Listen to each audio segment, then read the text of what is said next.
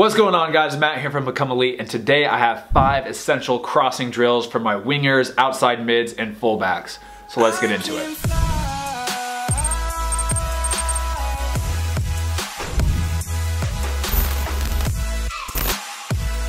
So as you soon will see, all of these drills can be done completely by yourself. You 100% can definitely use a partner if you do have someone that can be on the receiving end of the crosses, but I just want to show you that you do not need a partner. The first drill we have is called stationary crosses. And this is a very good drill to do right after your preliminary warm-up to really start to get used to that crossing action and really prepare yourself for these drills. All you will do is place the ball right on the 6-yard box, take a few steps back, more at an angle than a normal power shot, and then just work on getting that perfect contact and whipping in a ball right into the center of the net. It's just a good way to build into the session. The main thing about this drill is I'd like to work on consistency. Consistent run up, consistent strike, consistent action on the ball, consistent placement into the net. Consistency, consistency, consistency. Now if you're looking for a video on how to actually cross the ball, I have a really great tutorial about this, so I'll put this up in the little icon on the right top side of the screen, wherever it is. Click that if you really want to know how to cross. I like to get 5 really good crosses on the 6-yard box before I move back.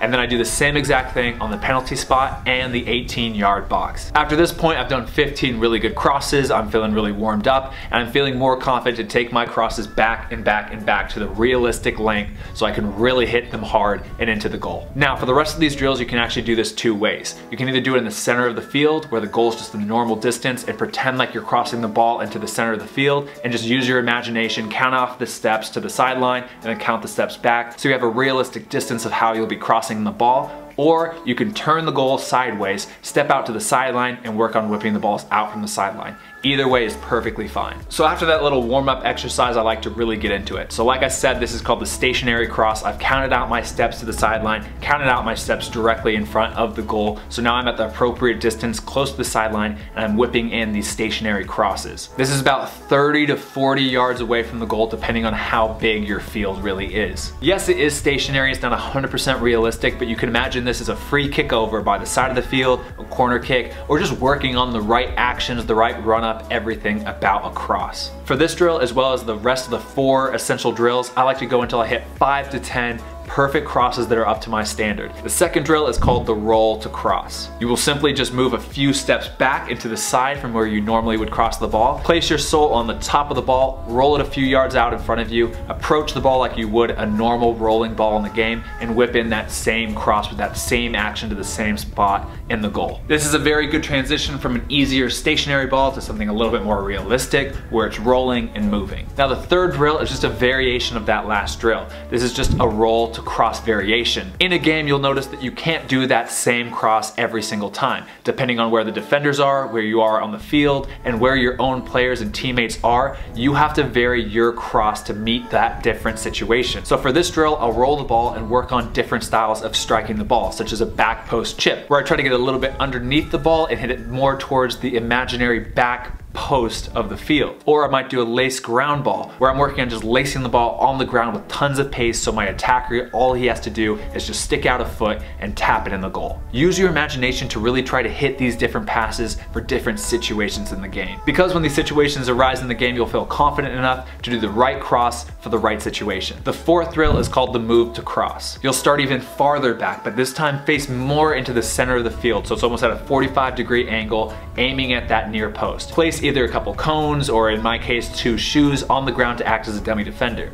Take a few dribbles at the cone, and right before you get there, perform a move. After you perform the move, you will push the ball directly down towards the end line like you've just beaten the defender and now are creating some space. Try to take just a few steps before hitting that perfect cross again into the goal. This drill just works to make this action a little bit more game realistic and gets you to work on that combination or that transition from a move to a cross seamlessly. Finally, the last drill I'm going to show you is just the cut back to cross. Many times in the game, after you've beaten your defender down the line and whipped in a few crosses, he will expect that and be ready for you to try to go down the sideline again. This time you will go down the sideline, fake like you're going to cross the ball, cut it back. I like to do a Cruyff turn as I feel it's a very natural and realistic cut. Tap it back to my left foot and then hit a very good whipping ball with my left foot, again with that same exact action on the ball. This is crucial to work on because if you can cross the ball in accurately and consistently with both feet, you're gonna be a lot more trouble to that defender. So that's 5 essential crossing drills I really think you should master and I really think you should work on. And you will notice that these are very simple. There's not much to these drills, but that's how I really think players should train. Focusing on the fundamentals with simple yet very effective drills. And since you guys like improving skills, I want to introduce the sponsor of this video, SKILLSHARE.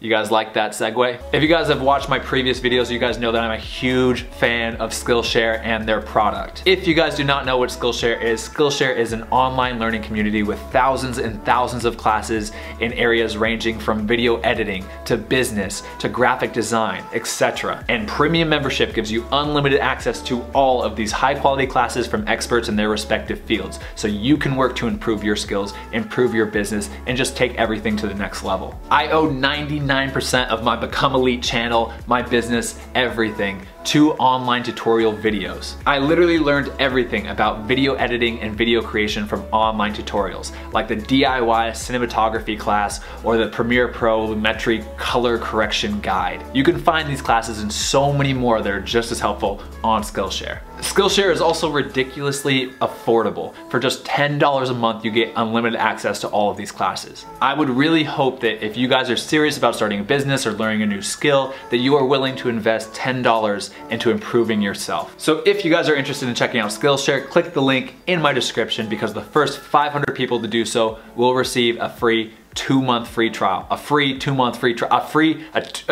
trial. So a big thank you to SKILLSHARE for sponsoring this video. Okay, so that has been 5 essential crossing drills for all of you. Go outside today, tomorrow, or sometime this week and try to implement some of these drills in your training sessions. Lastly, if you guys like this video, if you guys are liking the content, the 5 essential drills, my vlogs, anything, give this video a thumbs up. Subscribe if you're not subscribed and you want to see more videos like this one, and I'll see you in the next video.